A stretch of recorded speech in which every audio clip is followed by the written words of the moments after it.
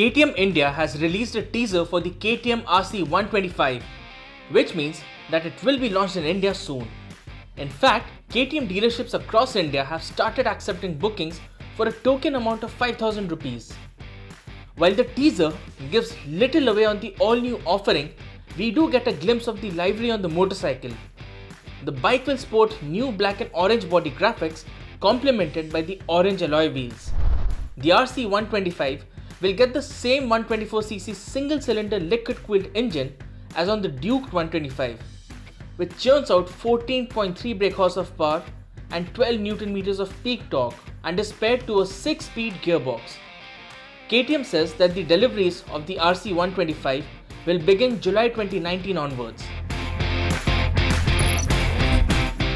Bajaj Auto and Uber have announced a partnership to launch the Bajaj Qute for the Uber XS in Bengaluru. For the uninitiated, Uber XS is a new ride category available in India which will offer personal mobility in the Bajaj Qute.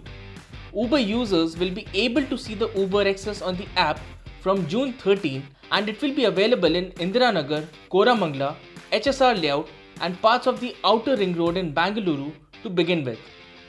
The Bajaj Qute is a quadricycle with space for 3 passengers apart from the driver.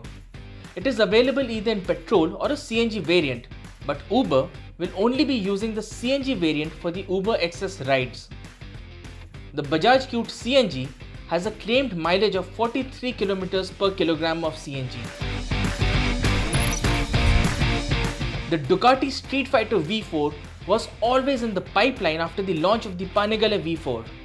And now, Ducati has officially confirmed it by releasing photographs of the Streetfighter V4 prototype. It looks downright delicious. The chiseled fuel tank, sharp front end and that naked styling is already making us drool.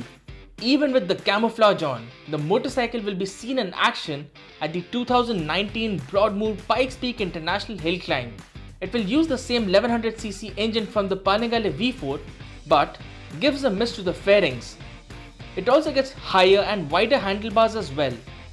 Ducati will showcase the final production model of the Streetfighter V4 at the 2019 EICMA Motorcycle Show and it will go on sale globally from March 2020. If you like that video, you've got to subscribe to our channel. We keep things nice and simple and yet very comprehensive just for you.